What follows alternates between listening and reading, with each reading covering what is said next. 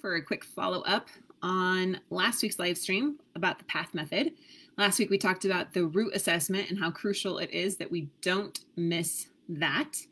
And today I want to just go in and share with you guys a little bit of an insider's view of how we actually coach our clients with opening up communication. And we do it in a way that helps pull your spouse towards you rather than pushing them further away. And this works even if, they're wanting a divorce, even if they're completely checked out, even if you're talking about separation, even if there's an affair going on. So I want to give you guys some real examples from some of our clients. Names have been changed, but I want to see, is that something you guys are interested in? Let me know in the comments. Something I haven't done yet before, but I got some of these examples from one of our coaches, Kieran, and thought that'd be pretty cool to do. Awesome. Yeah, good to see you, Shannon. All right, cool. So as we go into opening up communication, we always want to make sure that we don't make some of these really big mistakes, which either ends up backfiring or is just completely ineffective. So let's go into a couple of those mistakes, and then I'll show you guys some of those examples. So instead of guessing at what to say, instead of assuming that you know what to say, if your partner's saying, that's it, I'm done, it's over, there's nothing you can do, or you're worried about trust issues, right? So what we do is we coach you on exactly what to say and how to say it as you learn how to do these things yourself, so you get your spouse's attention right away. All right, remember the PATH method is all designed to get your spouse's attention as fast as humanly possible. Because if you're in that kind of situation, and that's where 95% of our clients start, right, then time is not on your side. And so we can't afford to waste time guessing at what's going to work or assuming that we know, or sometimes we even freeze, right? Because we're afraid, so we end up doing nothing out of fear. So instead of doing that, we'll coach you on exactly what to say, and I'll give you guys some examples here of what that actually looks like. Sound good? All right, so here is a real text that one of our clients got, and let me know, put in the comments here, how would you respond to this text if this was your spouse? Now, this may not apply to your situation, and so if it really doesn't, then put in the comments here, what do you think, how would most people respond to this text, okay? So Sharon tells her husband, I told you it's over. You should just move on. Stop trying to make it work. Sound familiar? How many of us have been told that, right? Yeah, a lot of us, right? And so how would you respond? How do you think most people would respond? Go ahead and leave it in the comments, especially those who are watching live. Thanks for joining me. I know I just popped in here unannounced. So how would you respond to this? Some of you are like, okay, well then I'm done, right? There's nothing else I can do. She says it's over. Maybe she's right. Maybe I should just stop trying to make it work. How many of us would go into like begging or pleading, right? Please give me another chance, right? Well, here's how most of the clients, we see how most people are responding until they are coached by us on how to actually reply to this. So this is what a common mistake would be, right? I know what you said, but I just need you to listen. Please hear me out. I love you. I want to fix this. I know it can work. Now, that doesn't sound so bad on the surface, right? You're wanting to fight for your marriage. You love this person. You want them to give you another chance. Yeah. Audrey says, I haven't received that type, but I'm sure I would be upset and try harder. Yeah. Thank you, Audrey. And so, yeah, so it might not be exactly what you're experiencing yourself, but the principles kind of apply, right? Across the board. And I'm going to give a couple different examples. So yeah, it's that whole going into begging, into pleading, please don't go, please give me another chance, right? Kind of that bit of desperation, even if you feel like you're doing it in a positive way. I know I felt like this, like I'm going to fight for my marriage. I'm going to make this work. I'm going to make him come back to me, right? All those different things. And so it's crucial that we learn how to do it the right way. So while this isn't like wrong or bad, the bottom line is it's a common mistake because it's just not very effective.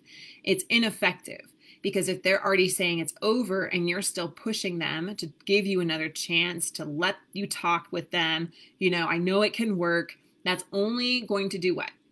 I know you guys are good students here. You've been following us for a while. You know what we teach, right? It's going to push them further away. Make sense? So if you already know you don't want to do something and someone's telling you, please do it, or you need to do it, what do? We put up resistance. We dig on our heels. We pull further away. And your spouse is going to do the same thing. Make sense? All right. So here is what our coach told this client of what to send their spouse, okay? So what to send her in this example. Yeah, exactly, Audrey, push them away. You're like an A+ student here. Awesome. So this is like inside view of exactly what we coached her on what to say, or him on what to say to her. I know it's kind of small. It's probably even smaller on Facebook, so it might be kind of hard to see. But this is how we would coach you on exactly what to tell this, tell your spouse if you got this kind of text. Or even if it's an in-face conversation, the principles apply as well, right? So here's the text that Sharon sends her husband. I told you it's over. You should just move on. Stop trying to make it work. And this is what we coached our client on what to say. I know that for you, the relationship is over and that you would like for me to move on. But I think I'm having a hard time accepting that because there are some things that I still don't quite understand. Would you be willing to have one conversation about this and answer some specific questions to help me get some clarity? I believe this may also help me to better understand your perspective. I want to show you respect here. I'm just struggling with how to do that right now. So what is effective to you about this? I want to break it down and dissect it just a little bit. First of all, we coach them on how to validate their spouse, right? Validate them that I know for you, the relationship is over and that you would like for me to move on. So you're validating where they're coming from. You're striving to give understanding to their perspective. And then you voice what you're concerned about. I'm having a hard time accepting that, right? I still don't quite understand. And then a no pressure invitation follows. Would you be willing to have one conversation about this? Okay. So in this case, it was appropriate to ask for one conversation, because if it was just, would you be willing to talk about this? That would be overwhelming to our client's spouse, and they would never agree to that. But if we define clearly that we want to have one conversation about this, then it's not daunting, right? And there's no pressure there. It's just an invitation.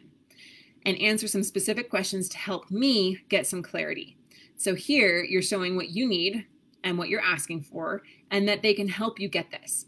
I believe this may also help me to better understand your perspective. Again, it's always in the path process about understanding their perspective first, taking the pressure off and increasing that understanding.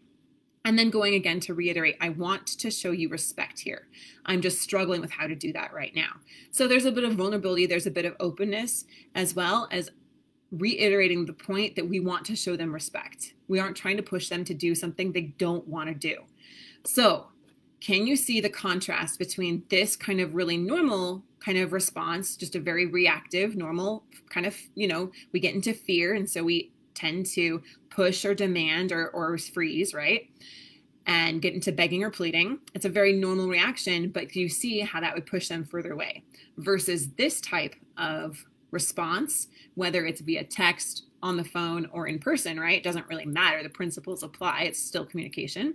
That is taking the pressure off, increasing understanding. Which of these do you think is going to encourage them to actually have a conversation with you?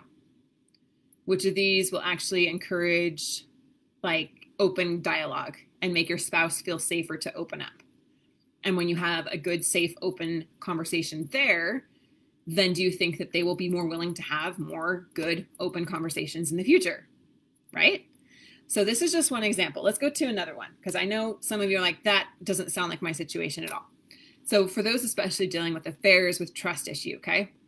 This is another text that our client received, not the same one, different one, from his wife. I saw you with another woman after work. You keep saying you're not cheating, but I don't believe you. So let me know in the comments, how would you respond to this? Yeah, how would you respond? What do you think most people respond? How do you think most people respond to this? This attack, right? This attack text that you get. I saw you with another woman after work. You keep saying you're not cheating, but I don't believe you. Yeah, we tend to get defensive, right? Or we just say, forget it. You keep not trusting me, and so it's over. And maybe if we were in the position where we are having an affair, but this is still how they're approaching us, we would tend to get into the defensive situation there, right? Yeah. And so here is what most people would say. Okay, there's a couple different examples here. The first one is, that defensive, exactly, Audrey. Ding, ding, ding. That's what I say with my toddlers all day long when they do something good. So you got the happy bell. Ding, ding, ding. All right. So our client gets this text here from Candace. I saw you with another woman after work. You keep saying you're not cheating, but I don't believe you. Okay. Yeah. Erica says, I have no idea what the heck you're talking about, right? Defensive. You're trying to protect yourself. You're trying to let them know that this is wrong if it is wrong. And if it is true, then there's a different way we go about that as well. But in this instance, there's not an affair happening and she's just kind of accusing him. Okay. So here's some common mistakes, some common ways that people would answer this, just like Erica said. I have no idea what the heck you're talking about. I don't know what you're talking about. This was my coworker. You're always accusing me of cheating. One day I might just do that, right? You just get so mad. You're like, forget it. I can't even you don't even trust me. So maybe I just should anyway, right? That's a really common answer. Or, now these are not the actual text messages, right? These are just a couple different answers I put here in my little fake text creator thing that I had a lot of fun with. I was playing around with it. I'm like, I think I should send one of these to my husband. Not one of these, but a fake text just for a practical joke. But anyway, so here's another example of what people commonly reply with. That's my friend. We've talked about this before. You can't tell me what to do, so please stop accusing me just because I'm not doing what you say. Okay? Or another one. When exactly did you see me with another woman? All right? So all of these, again, are going to be ineffective. They will backfire and they will not get you the good result that you want. It will cause your spouse to continue to distrust you, to continue to disbelieve you, and it will create a wider and wider gap between you. Okay? So an example of the correct response that we coached this client through was this one. So the text from Candace says, I saw you with another woman. You keep saying you're not cheating, but I don't believe you, right? And then here's the correct response that we coached our client, and we told him exactly what to say, okay? In light of us having talked about this before, I can see how you might have the idea that I am not being honest when I say I am not cheating. Obviously, this is not someone you know, and I did not tell you I was meeting up with friends after work, including this particular woman. So I do understand. However, I don't think accusing me is the right way to go about it. Maybe we should talk about the freedom to be that I need and what you need to feel secure in our marriage. So let's dissect this one a little bit. What do you notice about this kind of response from more of like a principle standpoint that works really well? Again, we're going to go to those same things. Understanding, validating, right? I can see why, where is it? I can see how you might have the idea that I'm not being honest when I say I'm not cheating, right? So I do understand. So this is an instance where he did have an affair. They're working to restore trust, but she's obviously having some hard time with it. So he's validating her feelings. He's understanding and having empathy for her situation, okay? He is saying, though, accusing me is not the right way to go about it. So right here is an example that we would give of a healthy boundary, okay? And then again, a no pressure open invitation here. We should talk about the freedom to be that I need. So he is articulating to her and communicating to her what he needs and then what you need to feel secure in our marriage. So we're talking about meeting both partners' needs. So do you see how in this second example, all the pressure is off, the defensiveness is off, like there's no defensiveness, and perpetuating that cycle, right, of more and more disbelief and more anger about not being believed and all those things that happen here. What happens is that she is going to feel understood and validated while he is also holding firm to a healthy boundary that's going to help his wife and him to both feel safer and secure as they work to restore trust. Okay? So here's a couple insight examples, and I want you to think about your situation and think about how, you know, I'm with you. Like, we are not taught how to respond to our spouse, but how are we responding to our spouse, right? It's usually like in the moment, responding emotionally and saying things that we often regret later, or we might think about it for a little while and think about it maybe even strategically, but it's still ineffective because we simply aren't taught how to communicate. We aren't taught what to do when your spouse accuses you of cheating, or what to do when they say, I want out, what to do when they say, I love you, but I'm not in love with you, right? All of these different things. We aren't taught how to handle that, but they are things that we can learn.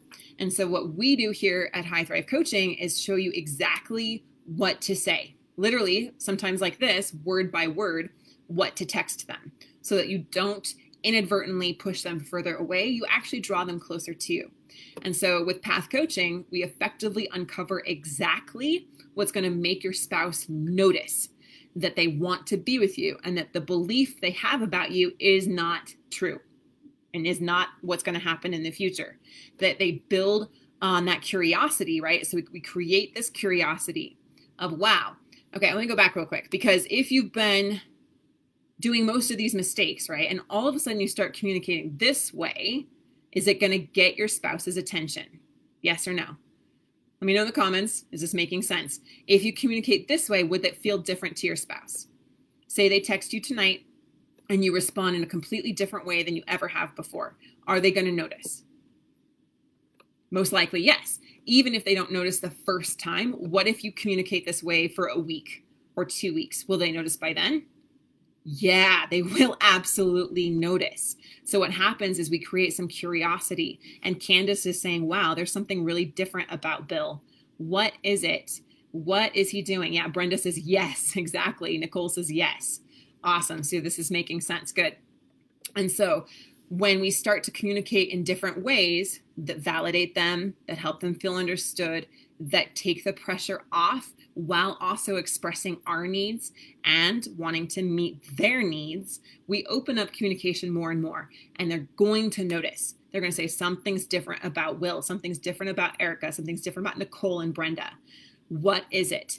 Then when we've created that curiosity, now we're going to build on that to create attraction. Wow, I'm really feeling understood here. I'm really feeling like they care about me and there's no pressure. And that's going to draw them naturally to you. And what happens is it's going to make your wife, make your husband notice immediately these changes.